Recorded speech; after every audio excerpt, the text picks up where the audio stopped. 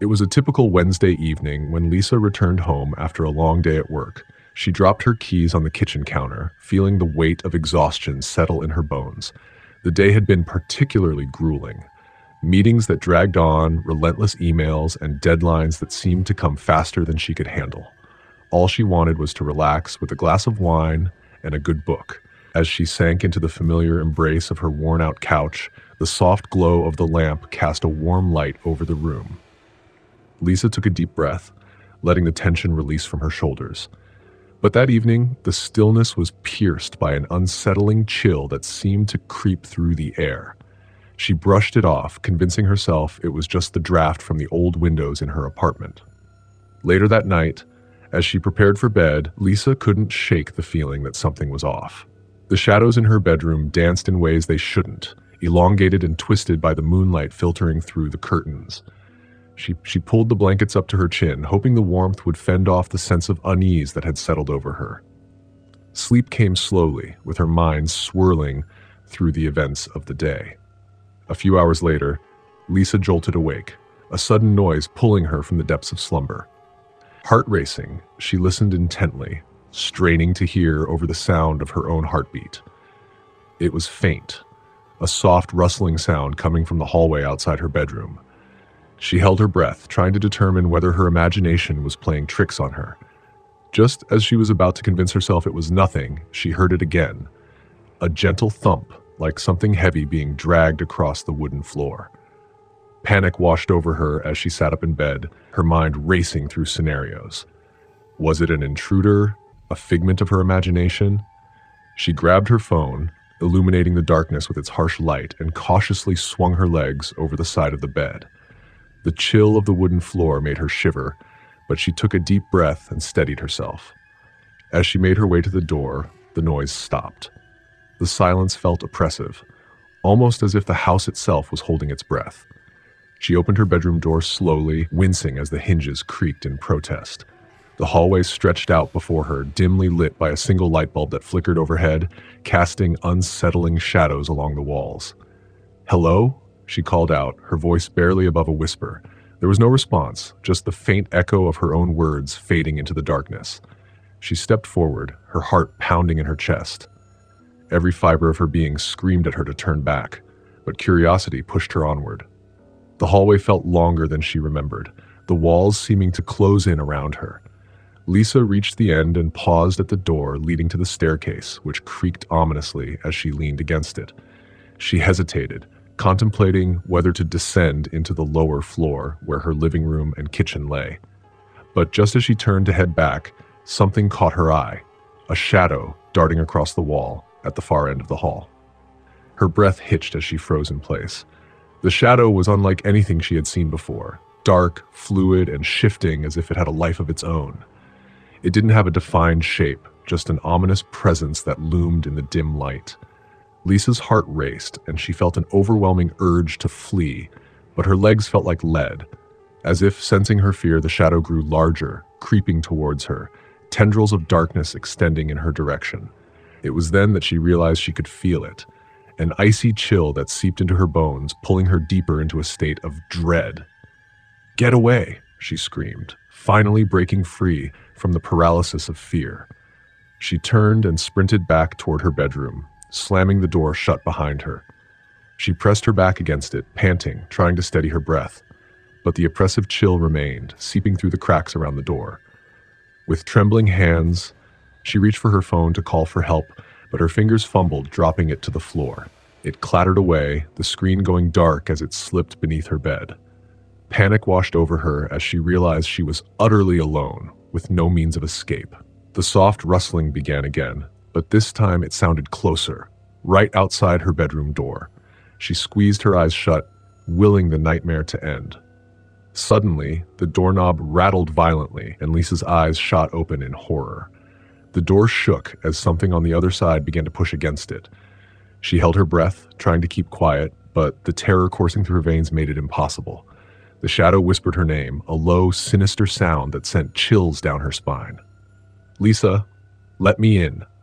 The voice was hauntingly familiar, yet twisted and distorted. It echoed in her mind, reminding her of someone she had lost years ago, her younger brother, Tommy, who had tragically passed away. The memories surged through her like a wave, drowning her in guilt and sorrow. "Tommy?" she whispered, her voice trembling. "Is that you? Let me in," the voice pleaded, more insistent now. "I'm cold, Lisa." Tears streamed down her cheeks as she remembered the night he had died, the darkness that enveloped their family afterward. Was this really him? Or was it the shadow twisting her memories into something sinister? "I can't," she cried, her heart breaking. "You're gone." The door stopped shaking and silence fell over the room. For a moment, Lisa thought she had imagined it all. But then she noticed the shadow creeping beneath the door, a dark silhouette pulsating like a living entity. Her heart raced as she backed away from the door, stumbling over her own feet. Suddenly, the door burst open, and the darkness flooded in like a tidal wave, engulfing her. She screamed as it enveloped her, pulling her into the depths of an abyss where the memories of her brother twisted into something nightmarish. And in that moment, as she felt the coldness consume her, she understood. The shadow was not just a ghost, it was a manifestation of her unresolved grief and the darkness that lurked within her. The room grew silent once more, the only evidence of Lisa's presence a single flickering light in the now empty hallway, where shadows danced mockingly, waiting for their next victim. Story number 2. The rain hammered down, creating a symphony of chaos on the roof of the old station wagon. Mark and Jenna were en route to a remote cabin, an escape from the grind of city life. Their excitement was palpable, even as the dark clouds rolled in, a portent of the storm to come.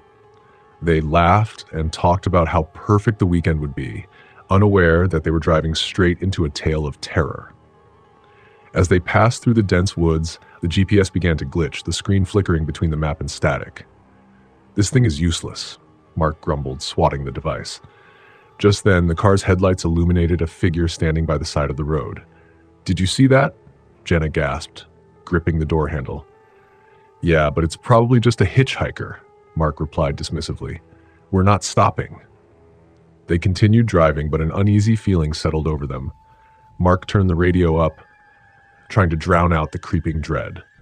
Just then, the headlights caught the figure again. This time, they could see her more clearly.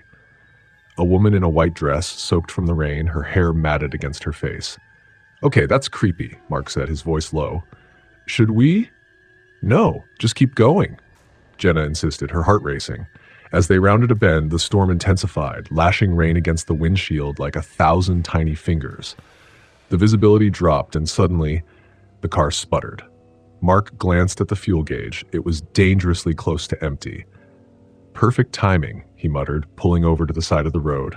"Let's see if we can figure out what's wrong." Jenna clutched her phone, but there was no service. "Do you think we should have stopped for that woman?" she asked nervously. "No," Mark replied firmly. "There's nothing we can do. We'll just wait it out." But the minutes ticked by like hours, and the rain showed no signs of stopping. Then, as if summoned by their growing unease, a soft knock echoed against the passenger window. Mark jumped, his heart pounding. "What was that?" Jenna whispered, eyes wide. Mark hesitated before turning to look. The woman from before stood there, drenched and ghostly pale. Her eyes bore into him, and a chill ran down his spine. "Roll down the window," she said softly. "No way," Mark said, shaking his head. "Please," she urged, her voice barely above a whisper. "I need your help." Jenna's heart twisted with sympathy. "Mark, she looks like she's in trouble. We can't just leave her out there." Reluctantly, Mark rolled down the window a crack. "What do you want?" "My car broke down a little further down the road," she explained, her voice trembling. "I was trying to get to town for help, but I was scared of the storm. Can you take me?" Mark glanced at Jenna, who nodded encouragingly. "Okay, fine. Get in." The woman slid into the back seat, her presence filling the car with an unshakable heaviness.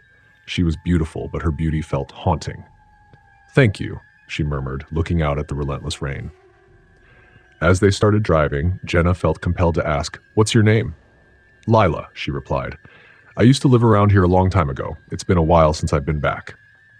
Mark frowned. "What do you mean? Is there a reason you came back?" Lila's expression darkened, and for a moment, it seemed as if the air grew colder. "I came to see something," she said, her voice barely above a whisper. "Something I lost." The tension in the car escalated as the storm continued to rage. The headlights flickered, casting ominous shadows in the gloom. You okay back there? Mark asked, glancing in the rearview mirror. But when he looked, Lila had vanished. Did you see that? Jenna exclaimed, panic rising in her voice. See what? Mark asked, his hands tightening around the steering wheel. She was just there. Where did she go? Mark turned around, but the back seat was empty. A wave of dread washed over him. I don't know, maybe she just left? But deep down, he felt that something was terribly wrong. Suddenly, the car's engine began to sputter again, the dashboard lights flickering ominously. Not now, Mark shouted, slamming his hands against the wheel. The car lurched, then stalled completely, the lights dying in the downpour. Great, we're stuck, Jenna cried, looking around in fear. The rain drummed louder, a terrifying reminder of their isolation. Mark tried restarting the car, but it wouldn't budge. As they sat there, a soft tapping echoed again, this time from the trunk. What is that? Jenna whispered, her eyes wide with terror. I don't know, Mark replied, his voice shaking. He reached for the door but stopped when he heard Lila's voice, soft and sorrowful. Help me. Please, Jenna gasped. It's her! She's in the trunk! No way, Mark shouted, panic clawing at his throat. What do we do? Open it, Jenna insisted, her heart pounding. Mark's hands trembled as he unlatched the trunk. It creaked open, revealing darkness that seemed to stretch endlessly. Lila, he called hesitantly. As he peered inside, a cold hand shot out, grabbing his wrist with a grip of ice. You found me? Lila whispered, her voice echoing in the dark. Jenna screamed, stumbling backward. Mark, close it! But he couldn't move. He felt as if he were being drawn into a nightmare, the cold creeping up his arm. Lila's face emerged from the shadows, her eyes filled with sorrow and a twisted hunger. I need you to take me home, she murmured. Suddenly, Mark realized with horror what Lila meant. No, you're dead, she smiled sadly, her features shifting and distorting. You can't escape what you owe me. Help me find peace. Mark finally pulled his arm free, slamming the trunk shut as Jenna shrieked. They jumped back into the front seat, but the car remained dead, the storm howling around them. We need to get out of here, Jenna yelled, her voice laced with terror. As they scrambled out, the rain began to thin. They ran toward the trees, searching for a way to escape. But as they reached the edge of the road, they heard the laughter, a haunting, echoing sound that chilled them to the bone. Lila! They shouted in unison, but the laughter only grew louder. Then, in a flash of lightning, they saw her standing by the roadside, her white dress billowing in the wind, eyes gleaming with a malevolent light. You can't leave me, she cried, her voice filling the air. In that moment, Mark and Jenna knew they would never escape. They were part of her story now, trapped in an endless cycle of terror. The storm raged on, and as the rain fell heavier, they could hear her whisper, "Help me." Story number 3. The night was darker than usual as Mia drove along the winding road leading to Ravenswood Hill. The moon hid behind thick clouds, casting an eerie gloom over the landscape. She had heard stories about the old Ravenswood estate, nestled at the top of the hill, but her friends had dared her to spend the night there, and Mia never backed down from a challenge. As she parked her car at the estate's entrance, a chill ran down her spine. The estate loomed before her, a dilapidated Victorian mansion, its windows shattered like missing teeth. Vines crept up the stone walls, and the wind whistled through the empty halls like a mournful spirit. Ignoring her apprehension, Mia grabbed her flashlight and stepped out into the thickening darkness. The path to the front door was overgrown, the grass tall and wild. With each step, the whispers of the night surrounded her. Rustling leaves, distant animal calls, and the soft crunch of her feet on the gravel. Mia reached the entrance, her heart pounding in her chest. The door creaked ominously as she pushed it open, the sound echoing through the empty hall. Inside, the air was stale, thick with the scent of mildew and decay. Dust motes danced in her flashlight beam as she moved further into the mansion. Each room was a snapshot of a bygone era, faded wallpaper, broken furniture, and remnants of a life once lived. She felt a strange pull toward the grand staircase, its banisters slick with dust. Curiosity ignited, Mia ascended the stairs. On the second floor, a long hallway stretched before her, doors lining either side. She opened the first door on her left, revealing a bedroom frozen in time. An old rocking chair sat in the corner, creaking gently as if someone had just left it. The bed was unmade, sheets yellowed with age. Mia stepped inside, her heart racing, feeling as if she were being watched. Suddenly, a low whisper echoed through the room, chilling her to the bone. "Get out!" The voice was barely audible, a faint hiss that sent shivers down her spine. Mia spun around, her flashlight beams sweeping the room, but she found nothing. Just her breathing, heavy in the silence. Deciding she was being foolish, Mia laughed nervously to herself and moved to the next room. This one was a small library, books scattered across the floor, some pages yellowed and torn. As she walked in, the air felt colder, a sudden drop in temperature that made her shiver. A book on the desk caught her eye. It was open to a page describing the estate's dark history. According to the text, Ravenswood Hill had once been home to the wealthy Hawthorne family. Tragedy struck when the youngest daughter, Eliza, disappeared one stormy night. Legend had it that her spirit haunted the estate, searching for her lost soul. Mia shuddered, glancing around the room, half expecting to see the girl's ghostly figure appear. Just then, the door behind her slammed shut, rattling on its hinges. Panic surged through her as she rushed to the door, pulling at the knob with all her strength. It wouldn't budge. She was trapped. The whispers grew louder, echoing in her ears, and she felt an icy breath on her neck. "Leave now." Heart pounding, Mia backed away from the door, her mind racing. She turned to the window, hoping to escape through it. But as she approached, she froze. Outside, silhouetted against the moonlight, stood a figure, a girl in a white dress, her long hair cascading down her back. "Eliza." "Help me," the girl pleaded, her voice barely above a whisper. "Please, help me." Mia felt a strange connection, as if Eliza were reaching out to her. She hesitated, torn between fear and a sudden urge to understand what happened to this lost soul. Gathering her courage, she spoke. "How can I help you?" Eliza's eyes widened, a glimmer of hope sparking within them. "Find my locket. It holds my memories, my peace. Without it, I am lost." "Where is it?" Mia asked, her voice steady despite the fear curling in her gut. The girl pointed toward the attic, her expression becoming somber. "In the attic, please hurry." Mia felt an overwhelming urge to help this girl, even as dread washed over her. She knew she was risking everything, but Eliza's plea felt genuine. Gathering her courage, Mia turned toward the attic door at the end of the hall. The climb to the attic was treacherous, the steps creaking beneath her weight. When she finally reached the attic, a heavy silence enveloped her. Dust hung in the air, illuminated by a shaft of moonlight breaking through a cracked window. Boxes were strewn about, forgotten relics of the past. As Mia began searching, she could feel Eliza's presence, guiding her. "It's there," the whisper urged. Mia turned her flashlight toward a dusty trunk in the corner, its latch rusted shut. With trembling hands, she pried it open. Inside, an assortment of trinkets lay scattered, old letters, faded photographs, and finally a delicate silver locket. Mia picked it up, its surface cool against her skin. The whispers grew louder, swirling around her like a storm. "Thank you." Eliza's voice echoed through the attic, filling Mia with warmth. As she opened the locket, a wave of memories flooded her mind. Happy moments, laughter, and a family lost to time. The air shimmered around her, and she felt Eliza's presence growing stronger. But as Mia looked up, the room began to shift. Shadows danced along the walls, forming dark shapes that twisted and turned. The whispers turned into screams, a cacophony of anguish. "No, don't take her!" Mia's heart raced as she realized the house was fighting back, desperate to keep Eliza trapped. "I'm here to help," she shouted, clutching the locket tightly. "Leave!"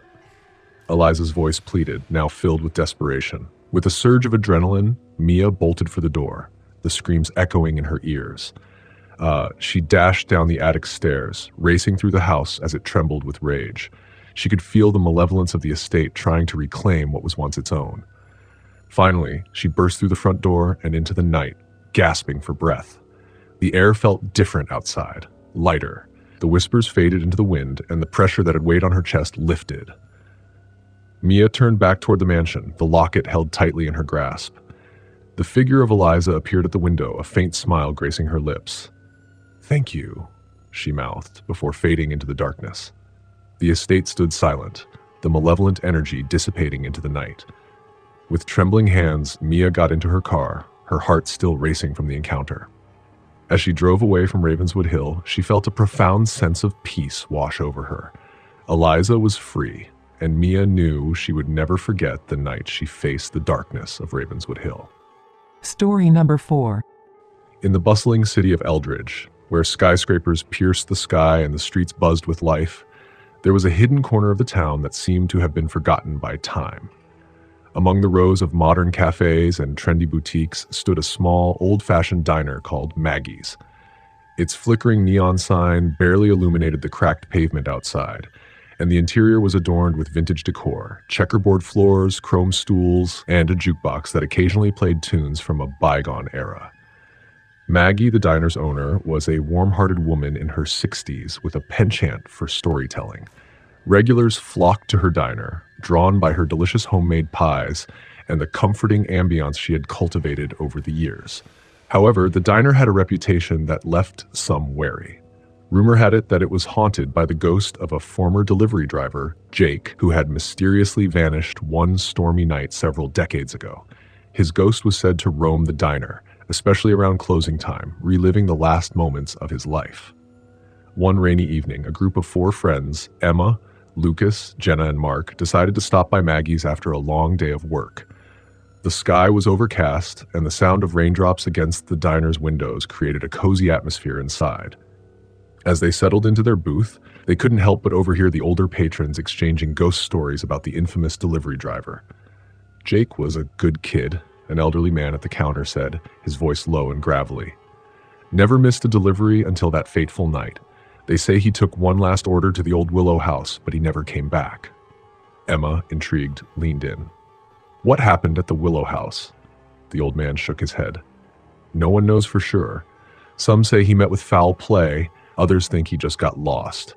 But people claim they've seen his ghost driving around town late at night, delivering food like he used to. The friends exchanged glances, the excitement of the story sending a thrill through them. Jenna, ever the adventurous spirit, leaned forward.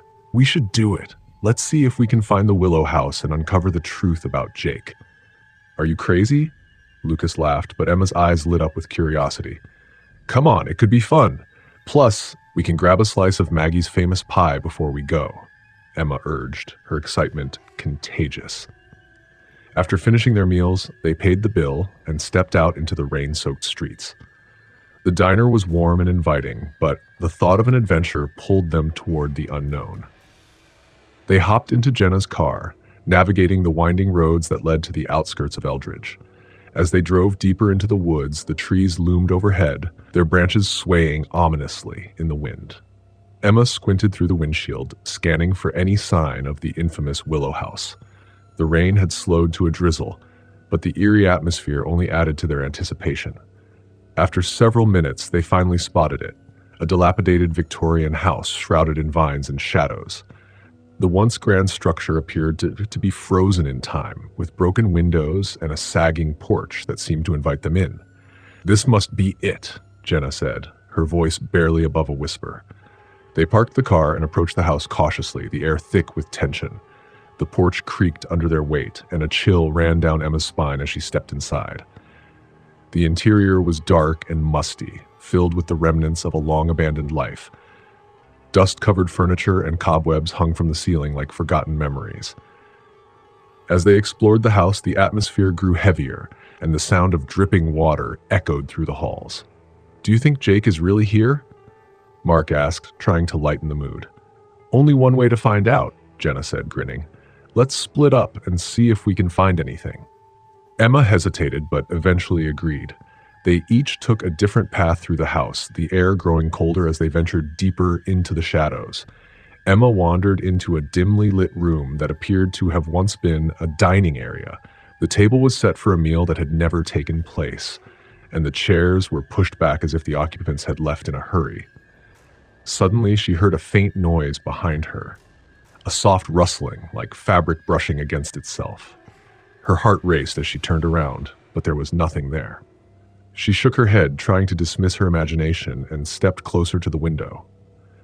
The rain tapped lightly against the glass, but when she looked outside, she saw a figure standing near the edge of the property, a man dressed in a vintage delivery uniform, holding a stack of boxes. "Guys!" she called, rushing back to find her friends. "I think I saw something." They regrouped in the living room, and Emma recounted what she had seen. "It looked just like Jake," she exclaimed. Lucas raised an eyebrow. "You sure it wasn't just a trick of the light?" No, it felt real, Emma insisted, her voice trembling with excitement and fear. Let's go check it out, Jenna said, her adventurous spirit flaring.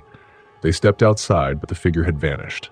Instead, a cold breeze swept through the yard, sending a shiver down their spines.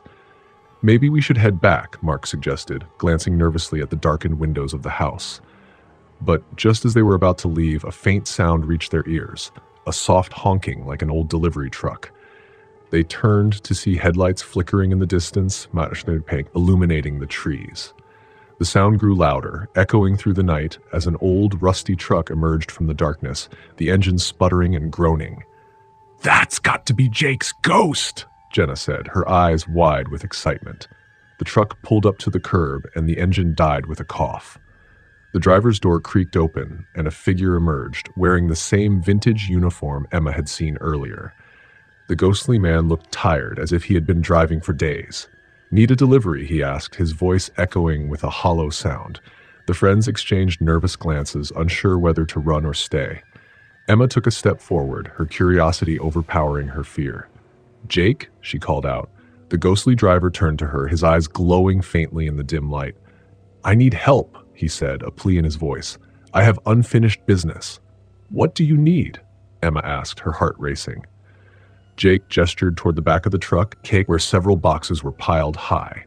These packages, they never reached their destination. I can't move on until they are delivered.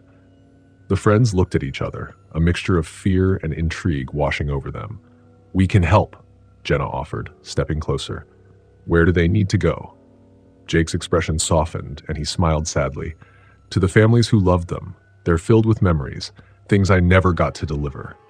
Without hesitation, the friends climbed into the back of the truck, their hearts pounding with the thrill of the unknown. As they opened the boxes, they found old photographs, toys, and handwritten letters. Each item held a story, a fragment of the lives Jake had once touched. Emma picked up a small teddy bear, its fur worn from years of love. This belongs to a little girl, she said softly, her heart aching at the thought of the child who had waited for her toy to arrive. Let's find their homes, Lucas said, determination in his voice. The truck roared back to life, and with Jake guiding them, they set off into the night, delivering the boxes to the families who had once waited in vain. With each stop, Jake's spirit seemed to grow lighter, the weight of his past lifting with every package delivered. As they pulled up to the final destination, a modest house with a porch light glowing warmly in the dark, Jake turned to them.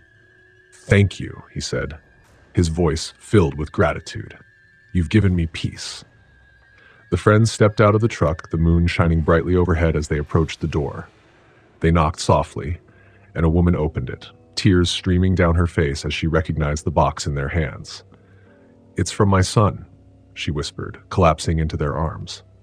As the friends shared the moment, Jake's spirit began to fade, a serene smile on his face. Thank you for helping me finish my journey, he said, his voice growing faint. The friends watched in awe as he vanished into the night, leaving behind only the soft sound of a truck engine echoing through the streets. They stood there for a moment, still processing what had just happened. As they made their way back to Jenna's car, Emma felt a sense of fulfillment wash over her. They had not only helped Jake find peace, but they had also created a connection to the past, something that would forever bind them together. The rain began to fall again as they drove back to Eldridge, but this time it felt refreshing, like a cleansing of old memories. The haunted tales that once surrounded Maggie's diner had transformed into a story of hope and redemption, a reminder that even in darkness, light can be found. Story number 5. In the heart of a small town stood an old library, its once grand architecture now draped in a shroud of neglect. The windows were dust-covered, and the wooden doors creaked as they opened, revealing a musty interior filled with the scent of old paper and forgotten tales. Despite its disrepair, the library was a sanctuary for Amelia, a dedicated researcher who spent her nights poring over ancient texts and local lore. One evening, as a thunderstorm brewed outside, Amelia arrived at the library later than usual. The dim light flickered overhead, creating dancing shadows that seemed to whisper secrets in the corners of the room. She settled into her favorite nook by a window, surrounded by books on the supernatural and local ghost stories. The hours slipped away as she immersed herself in her research, lost in tales of long-forgotten spirits that roamed the town. As the storm raged outside, a powerful gust of wind shook the building, causing a nearby shelf to tremble. Amelia's heart raced, but she brushed it off as her imagination running wild. Suddenly, she heard it, a soft whisper, barely audible over the sound of the rain. "Help me?"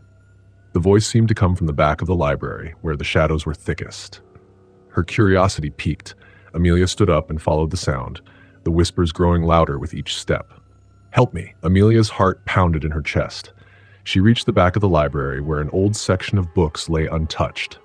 The shelves loomed over her like ancient guardians, and the air felt heavy with a sense of foreboding. "Hello?" she called out, her voice trembling. There was no response, just the sound of rain hitting the roof and the whispers echoing through the air. She moved closer to the shelves, peering between the dusty volumes. Just then, a book fell to the floor, landing open on a page that spoke of a tragic tale, a girl named Eliza who had vanished without a trace decades ago. "Help me." The voice was clearer now, desperate and haunting. Amelia couldn't shake the feeling that Eliza was trying to reach her. Driven by an inexplicable urge, she knelt beside the fallen book and traced her fingers over the faded words. "What happened to you, Eliza?" she whispered. The air thickened, and a cold breeze swept through the aisle, sending a shiver down her spine. "Find me." The whisper was now urgent, filled with pain. "Where are you?" Amelia asked, her heart racing. She glanced around the dimly lit space, searching for the source of the voice. As she stood up, the lights flickered and went out, plunging the library into darkness. Panic surged through her, and she fumbled for her phone, using its light to navigate the shadows.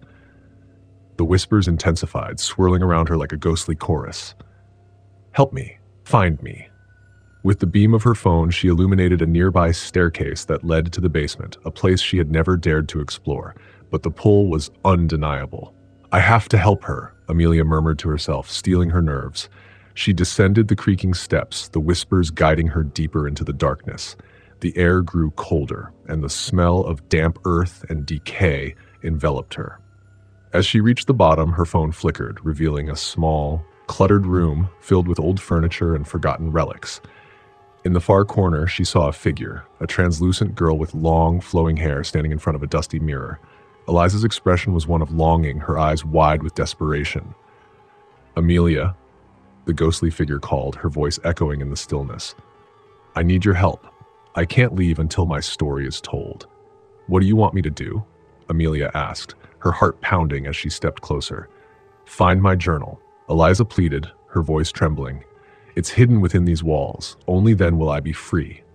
Amelia nodded, determination coursing through her. "Where do I start?" "Above, in the archives. Find the truth," Eliza whispered before fading away, leaving behind a lingering chill in the air. With renewed purpose, Amelia raced back up the stairs, her heart pounding in her chest. She hurried to the archives, scanning the shelves for anything that looked out of place.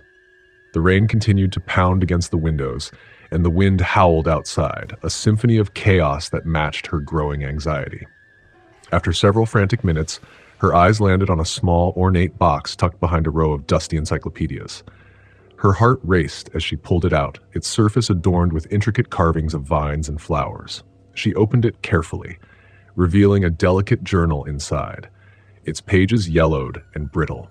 Amelia felt a rush of energy as she opened the journal, and she began to read Eliza's story, how she had fallen in love with a boy from a rival family, their secret meetings hidden from disapproving parents.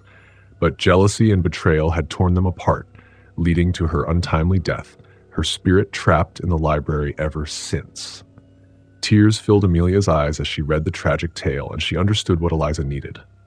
"You deserve to be free," she whispered, her heart aching for the lost girl.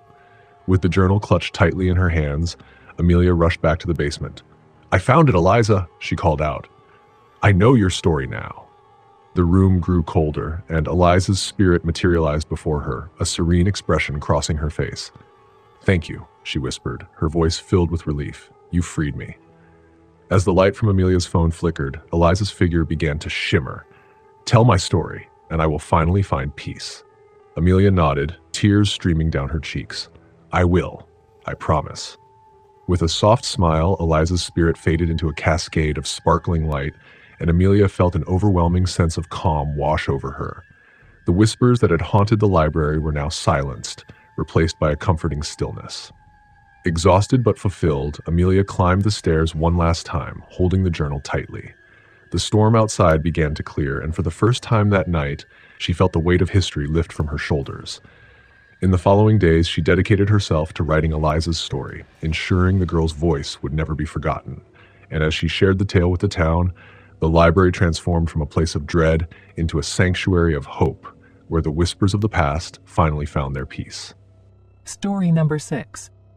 In the small town of Riverton, where the streets were lined with age-old trees and whispers of the past echoed through the night, there lay a cemetery known as Hollow Creek. It was a place shrouded in mystery and dread.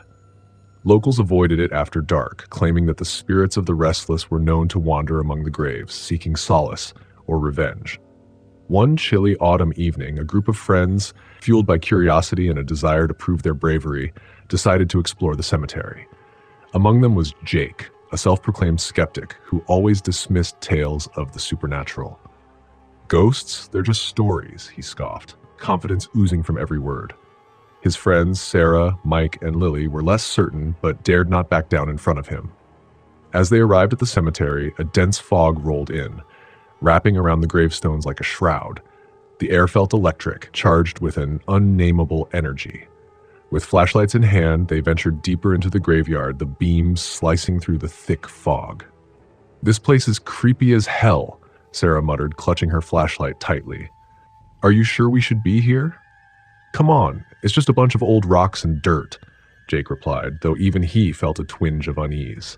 The chilling atmosphere was palpable, and the rustling leaves seemed to whisper secrets of the past.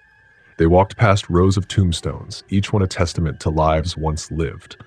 Most were faded and cracked, but one stood out, a grand monument that loomed above the others. It bore the name Edgar Winthrop, a man whose tragic death had become the stuff of local legend. According to the tales, he had been buried with a fortune, but his spirit was said to guard it fiercely, never allowing anyone to claim what he had lost. "Let's go check it out," Mike suggested, a mischievous glint in his eye. Jake shrugged, eager to impress his friends. They approached the Winthrop tombstone, the air growing heavier with each step. As they neared, a sudden chill enveloped them. The temperature dropped dramatically, and an eerie silence fell over the cemetery, as if the very earth was holding its breath. "Do you feel that?" Lily whispered, her voice trembling. "Feel what?" Jake shot back, trying to mask his own anxiety. "It's just cold. You're all being ridiculous." But before he could dismiss them further, a gust of wind blew through the cemetery, causing the branches of the nearby trees to sway violently.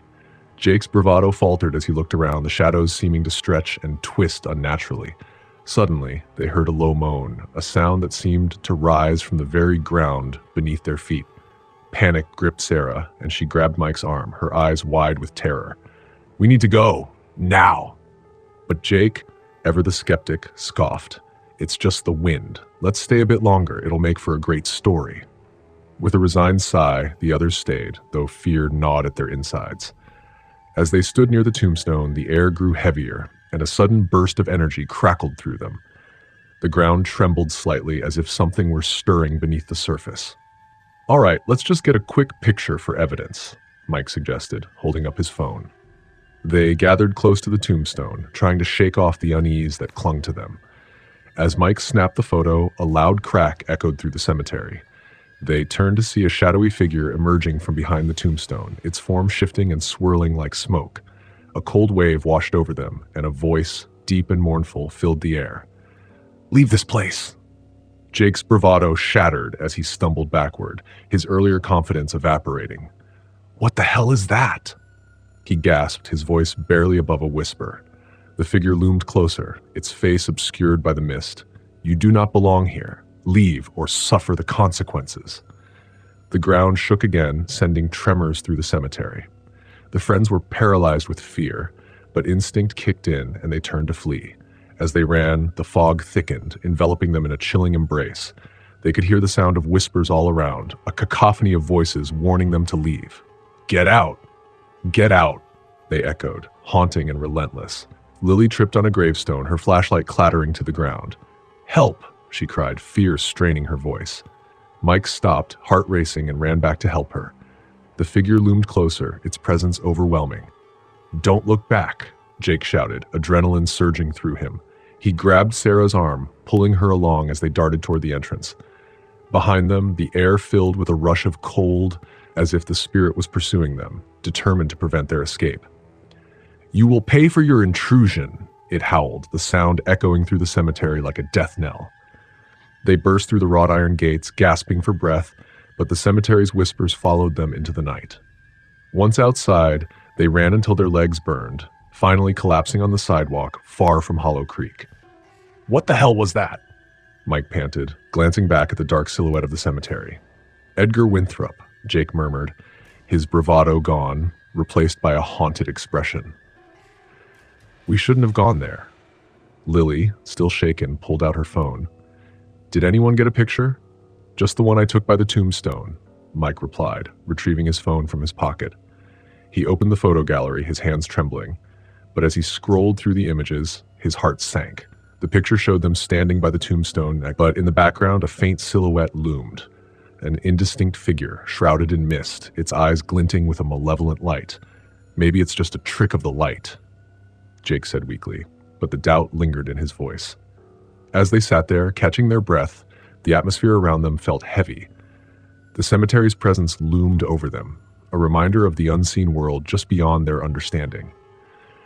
They realized that some places were better left undisturbed, their secrets buried in the earth, waiting for the next curious souls to wander too close.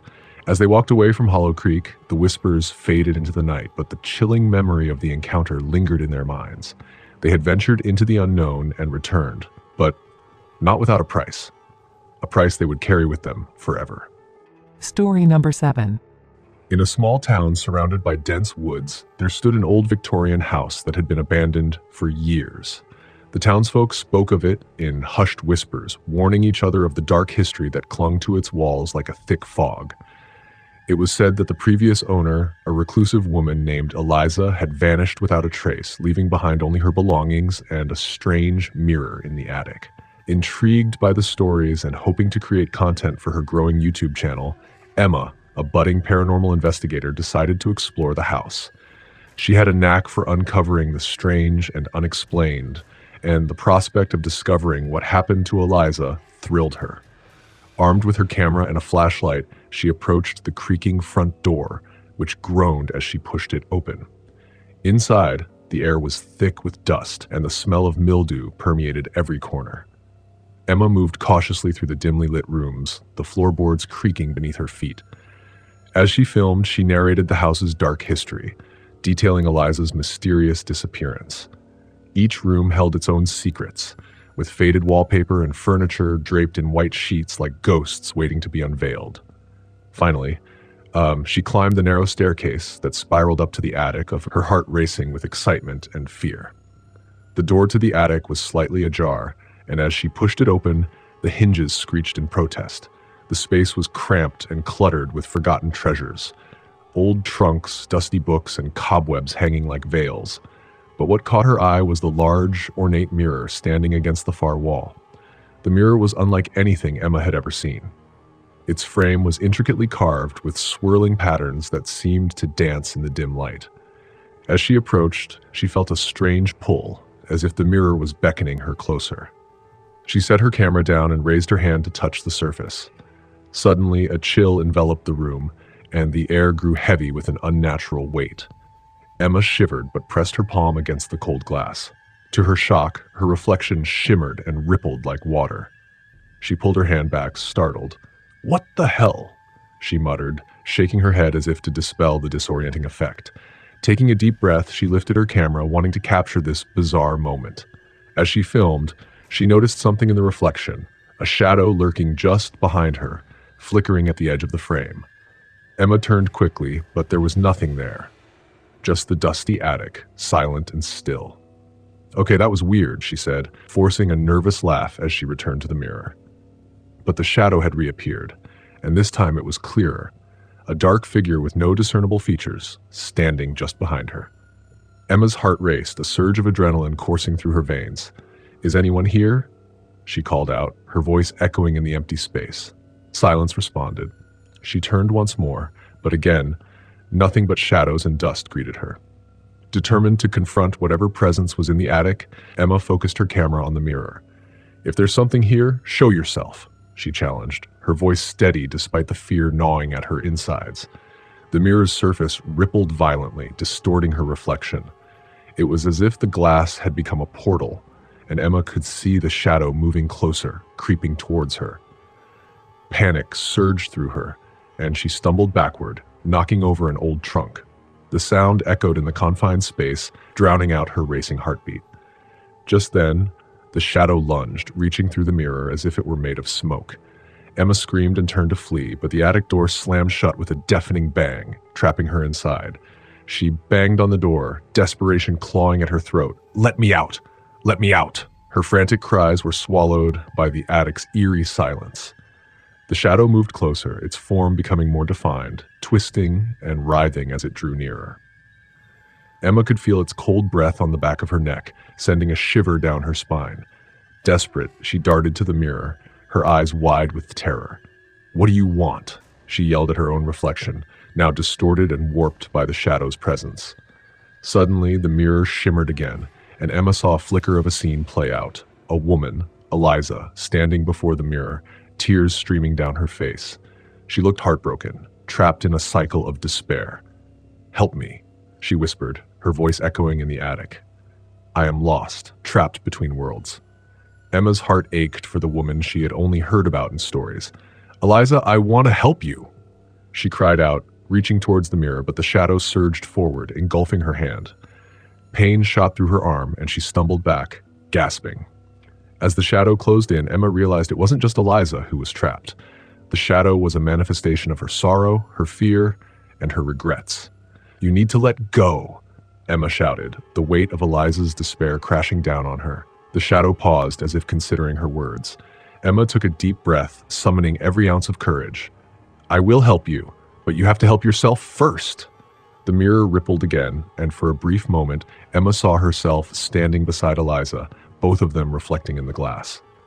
It was then that she felt the weight lift slightly, the oppressive darkness loosening its grip. The shadow hesitated, swirling in confusion, as if it were torn between two worlds. "I'm here with you," Emma urged. "You're not alone. Let go of the pain." With that, the shadow recoiled, swirling chaotically before dissipating like mist. Eliza's figure flickered, a faint smile gracing her lips as the shadow finally released its hold. In that moment, the attic filled with a brilliant light, illuminating the darkness that had lingered for so long. Emma watched in awe as Eliza's spirit began to ascend, free at last from the burden that had shackled her to the world. The mirror's surface returned to normal, reflecting the light of the attic rather than shadows of despair. Breathless and shaken, Emma reached for the camera, her hands trembling. She had captured the moment, the light, the release, the freedom. As she stepped back, the attic door creaked open slowly, revealing the night beyond. Stepping into the hallway, Emma felt the chill lift from the house. She turned one last time to the attic, a sense of peace settling over her. The mirror had held more than just reflections. It had contained a soul longing for release. As she left the house behind, Emma couldn't shake the feeling that she had changed somehow, that she had not only helped Eliza, but had also faced her own fears in the process. The darkness that once haunted the Victorian house began to fade, and as she walked away, Emma knew she would carry that light with her always. Story number 8. In the small, forgotten town of Eldridge, whispers of a ghostly train circulated among the locals like a chilling folklore. It was said that at the stroke of midnight, a phantom train would thunder down the abandoned tracks, its whistle echoing through the air, carrying with it the souls of those who had met untimely ends. Sam, a skeptical journalist new to the town, found the stories ridiculous, yet oddly intriguing. He decided to investigate the legend, eager to write an article that would expose the truth behind the myth. Equipped with his camera and notepad, he ventured to the old train station one gloomy night, determined to capture evidence of the supernatural. The station was a relic of a bygone era, its wooden structure decaying, overgrown with weeds and vines. The air was thick with anticipation as he set up his equipment on the platform, the wind howling through the trees surrounding the abandoned tracks. As the clock struck midnight, a heavy silence fell over the area. Sam could feel the hairs on the back of his neck standing on end. Suddenly, the ground trembled beneath him. The air crackled with energy, and in the distance, a faint light began to appear on the horizon. The sound of metal grinding against metal echoed through the night, and Sam's heart raced with both excitement and fear. He pointed his camera toward the approaching light, convinced he was about to witness something extraordinary. As the light grew brighter, the train emerged from the darkness, a ghostly apparition with flickering lights and faded paint. It glided silently along the tracks, its cars filled with shadowy figures staring out into the night, their faces twisted in expressions of despair. Sam's breath caught in his throat as he watched the haunting scene unfold before him. But just as quickly as it had appeared, the train began to fade away, the figures inside dissolving into the mist. Panic surged through Sam, and he stumbled back, trying to comprehend what he had just witnessed. He could feel a presence surrounding him, cold and unnerving, as if the very spirits of the train were watching him. Desperate for answers, Sam approached the tracks, hoping to find some clue about the train's origins. He examined the ground closely and noticed something gleaming among the rocks, a tarnished pocket watch. It had the initials JM engraved on the back. His heart raced as he thought of the stories he'd heard about the train's passengers, souls who were forever lost. Determined to uncover the truth, Sam took the watch back to his car and began researching the initials. After hours of digging through old newspapers and town records, he discovered that JM belonged to James Mercer, a young man who had vanished nearly 50 years ago after a tragic accident at the station. He was last seen boarding a train that never arrived at its destination. The following night, Sam returned to the station, the pocket watch clutched tightly in his hand. He felt compelled to confront the ghostly presence he had encountered. As midnight approached, he positioned himself on the platform, waiting for the train to arrive again. The air was electric, and just as the clock struck 12, he heard the familiar sound of the train approaching. This time, he was ready. As the ghostly train glided into view, he raised his camera, determined to capture proof of the paranormal. But as he looked through the lens, he felt a cold breath on his neck, and the camera fell from his hands. The figures inside the train were clearer now, their faces etched with sorrow. Among them, he recognized James Mercer, his eyes pleading for help. "Help us!" A chorus of voices echoed through the night, their sorrow palpable. Sam's heart raced as he understood that these were not just lost souls, they were victims of a tragedy that had been buried in time. "What do you need?" he shouted, desperation clawing at his throat. "Find the truth." James's ghostly figure urged, pointing toward the darkened woods that bordered the station. "The tracks are cursed. You must uncover what happened that night." The train began to fade again, but this time Sam felt a surge of determination. He would not let their cries go unanswered. Gathering his courage, he followed the direction James had pointed, plunging into the dense forest. The underbrush was thick, and the air grew heavier as he ventured deeper into the woods. After a short walk, he stumbled upon a clearing, where an old, rusted piece of machinery lay half buried in the ground. It looked like the remnants of a forgotten train car, a relic of the past. As he approached, he could see strange markings on the ground, as if something had been dragged through the dirt. Following the trail, he uncovered fragments of shattered glass and bits of decaying wood. Sam's heart raced as he pieced together the remnants of a terrible accident, a collision between two trains long hidden from the townsfolk. Suddenly, the air turned frigid, and shadows began to swirl around him. "Help us!" The voices echoed again, stronger this time. "Tell our story!" Sam fell to his knees, realizing that the spirits were trapped because their story had been forgotten. He took out his phone and began recording, speaking directly to the camera. "I am here to tell the story of James Mercer and the lost souls of Eldridge. Their lives were taken too soon, and their voices deserve to be heard." As he spoke, the shadows enveloped him, and he felt a sense of peace wash over the clearing. The whispers turned to soft murmurs, and for the first time he sensed gratitude emanating from the spirits. When he returned to the station, the clock chimed midnight once more. This time, however, the the train did not arrive. Instead, a warm light filled the air, illuminating the platform with a sense of tranquility.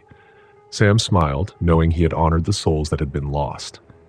In the following weeks, he published his article, sharing the story of James Mercer and the tragedy that had unfolded so many years ago. The townsfolk were shocked, and a memorial was erected to remember the victims of the accident. The whispers that had haunted the train station faded away, replaced by a peaceful silence. As for Sam, he continued to visit the library and the station, feeling a connection to the past that would forever shape his understanding of the town. The midnight train may no longer roam the tracks, but the story of its lost souls would live on, carried in the hearts of those who remembered.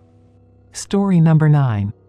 In the heart of a forgotten town, nestled between the woods and the river, stood an old shop with peeling paint and dusty windows.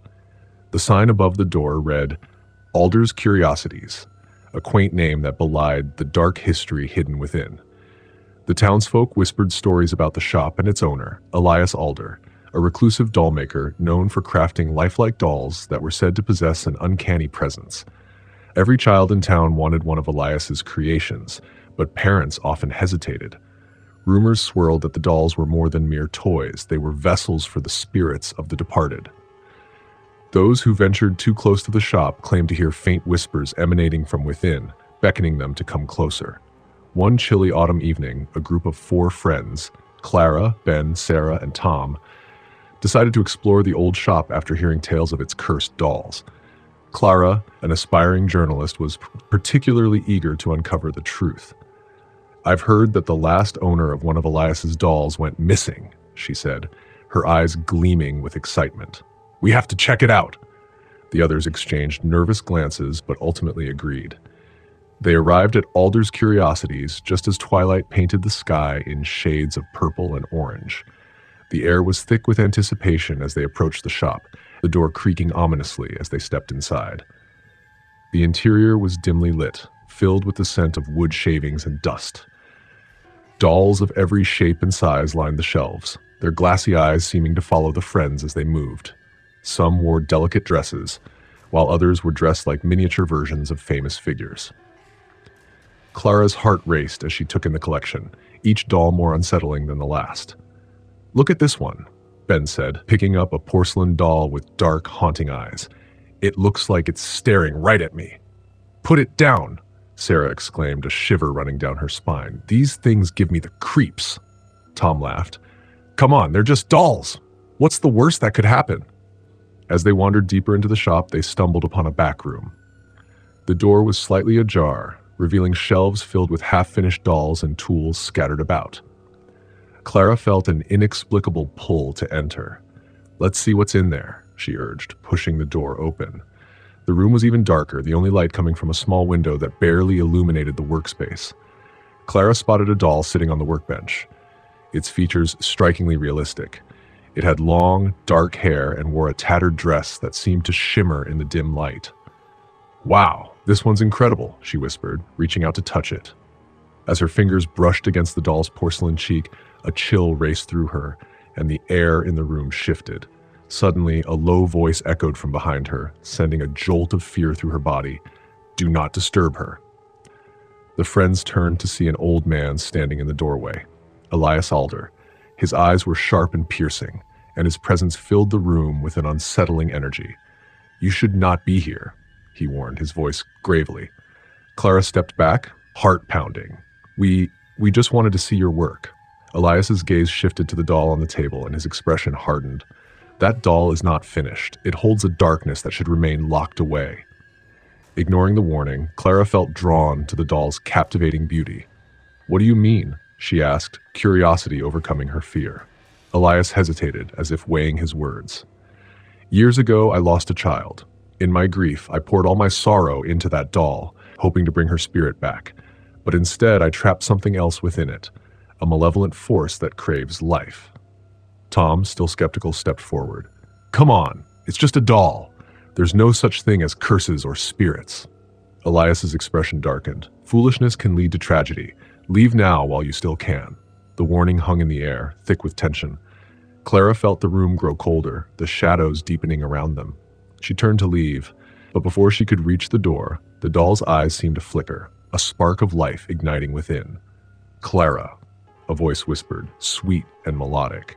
It was not Elias, but something far more sinister. "Did you hear that?" Sarah gasped, fear etched on her face.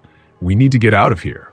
Suddenly, the lights flickered, and the dolls around them seemed to shift, their faces contorting into grotesque expressions. Clara's heart raced as she turned to flee, but the door slammed shut, trapping them inside. "Let us go," Ben shouted, pounding on the door. "Clara, what did you do?" Tom cried, panic creeping into his voice. "Nothing. I just touched the doll," Clara replied, feeling the weight of dread settle upon her. The whispers grew louder, echoing in their minds. "Stay with us, forever." Elias's eyes widened in horror as he rushed toward the door, pounding against it. "No, you mustn't listen to them." But it was too late. The room swirled with darkness, the air thickening until it was almost suffocating. Clara felt a cold hand grasp her wrist, pulling her toward the doll. "Join us," it beckoned, the voice a seductive whisper. Desperation surged through her, and with a sudden burst of strength, she tore herself away from the grasp and charged at the door. "We need to get out," she screamed. With Elias's help, they managed to force the door open, tumbling out into the safety of the shop. The air was lighter outside, the night filled with the sounds of crickets and rustling leaves. But as they turned to leave, Clara glanced back at the shop. The dolls stared back at her, their eyes glinting in the moonlight. "Never speak of this again," Elias warned, his expression grave. "You have no idea what you've unleashed." The friends hurried away, their hearts pounding in their chests. As they reached the edge of town, Clara felt a lingering unease settle over her. Weeks passed, and life returned to normal, or so they thought. But one by one, Clara's friends began to experience strange occurrences. Sarah awoke to find a doll resembling herself sitting at the foot of her bed. Ben received a letter in a handwriting that wasn't his own, warning him to leave town. Tom began to hear whispers echoing in the silence, calling his name in the dead of night. Clara knew that their encounter with Elias Alder and his cursed dolls had left a mark on them.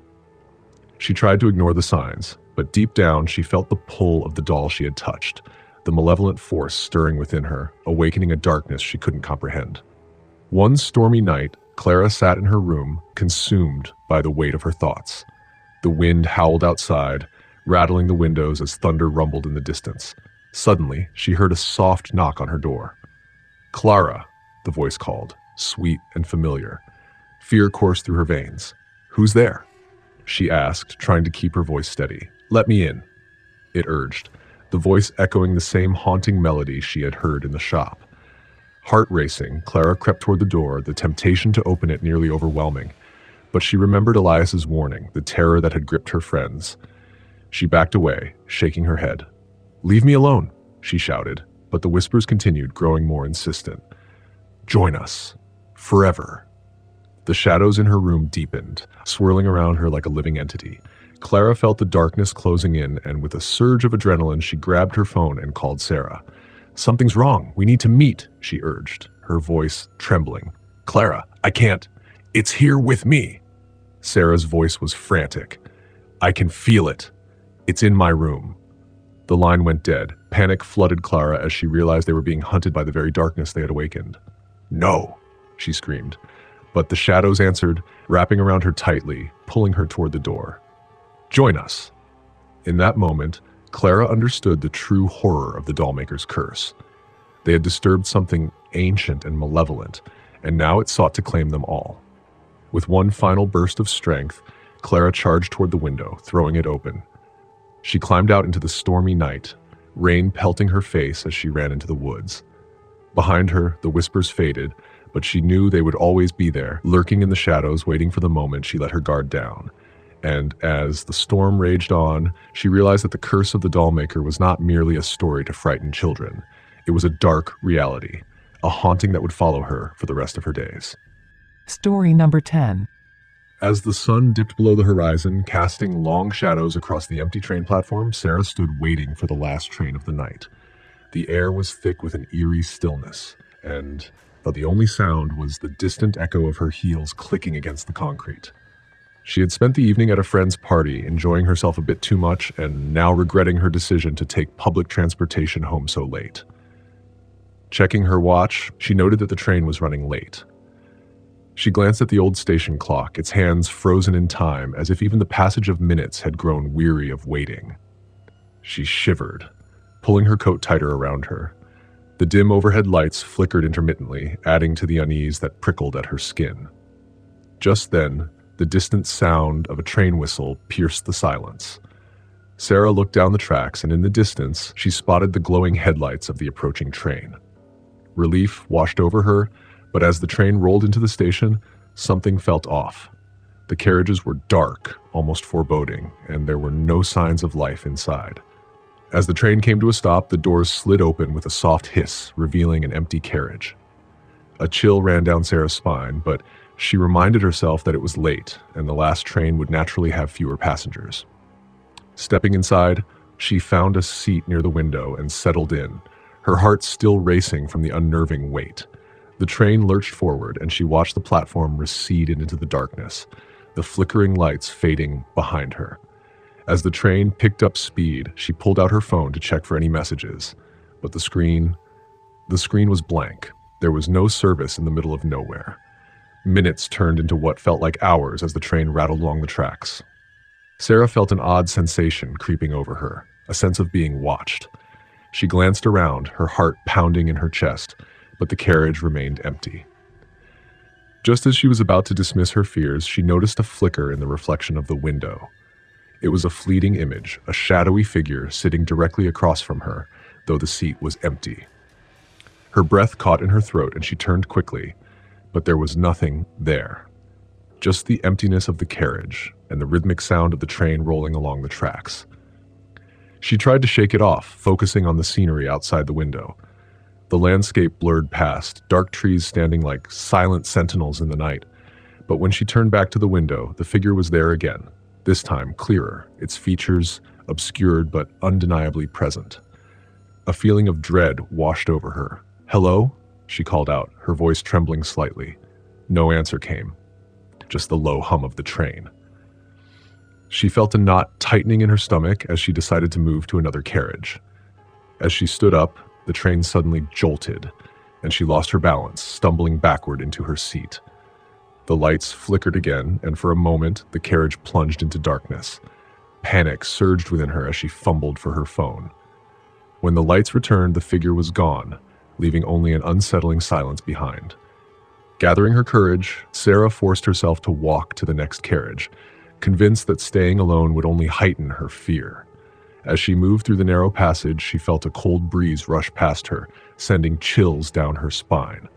She quickly glanced back over her shoulder, half expecting to see the figure trailing her, but there was nothing. Arriving at the next carriage, she hesitated before stepping inside, her heart racing with uncertainty. This carriage, too, was empty. She settled into a seat near the door, hoping it would feel safer. But the oppressive silence only deepened her unease. She watched the doors slide shut, sealing her inside as the train sped through the darkness. As she sat there, listening to the train's monotonous clatter, Sarah felt the sensation of being watched return, stronger this time. She glanced out the window and gasped. There, on the platform they had just left, stood a figure, a pale woman with long, dark hair hanging limp over her face, wearing a tattered dress. The woman stared directly at her, an eerie expression on her face. Sarah's heart raced as she turned back to the inside of the train, but she knew she had to look again. When she turned back, the woman had vanished, leaving only the faint image of her lingering in Sarah's mind. Suddenly, the train screeched to a halt, jerking Sarah in her seat. The lights flickered once more, plunging the carriage into darkness. She could hear the distant sound of the train's metal creaking, the unnatural stillness surrounding her like a shroud. The train conductor's voice crackled over the intercom, echoing through the emptiness. "Ladies and gentlemen, we will be stopping for a few moments. Please remain seated." Her heart sank. It was then that she heard it, a faint whisper, almost like a soft cry, coming from somewhere deep within the carriage. "Help me." The voice was weak, full of despair. "Is anyone there?" Sarah called out, fear clutching at her throat. But there was only silence in response. She considered her options, torn between staying put and escaping the train. The lights flickered back to life, illuminating the carriage once more. But when Sarah turned to the doorway, she saw her, the woman from the platform, standing just outside, staring at her with hollow eyes. A cold wave of dread washed over Sarah, and she felt her blood run cold. "What do you want?" she shouted, her voice shaking. The woman lifted a finger and pointed directly at Sarah. The air grew heavy, and for a moment everything seemed to freeze. Then, the woman opened her mouth, and a cacophony of voices spilled out, all echoing the same words. "Help me. You must help me." Panic surged through Sarah as the train jolted again, this time violently. She stumbled, clutching the seat for support, and realized the train was moving again, but not toward the next station. It felt as if they were going backward, returning to the darkness from which they had just come. "No, no, no," she screamed, but her words were lost in the chaos. The lights flickered one last time, and the last image burned into her mind was the woman's anguished face as the train slid into darkness. With a deafening crash, everything went black. When Sarah woke, she was lying on the train platform, surrounded by debris. The sun was rising, casting a pale light over the wreckage. Dazed and confused, she stumbled to her feet. The train was gone. Only the echo of the woman's cries lingered in the air. She glanced around, searching for signs of life. Other passengers emerged from the shadows, all looking as bewildered as she felt. They, too, seemed unaware of what had just happened, yet they all carried the same haunted look in their eyes. As she left the station, Sarah couldn't shake the feeling that the train would return one day, carrying the lost souls of those who had vanished within its depths, forever trapped between the realms of the living and the dead, waiting for someone to help them find peace.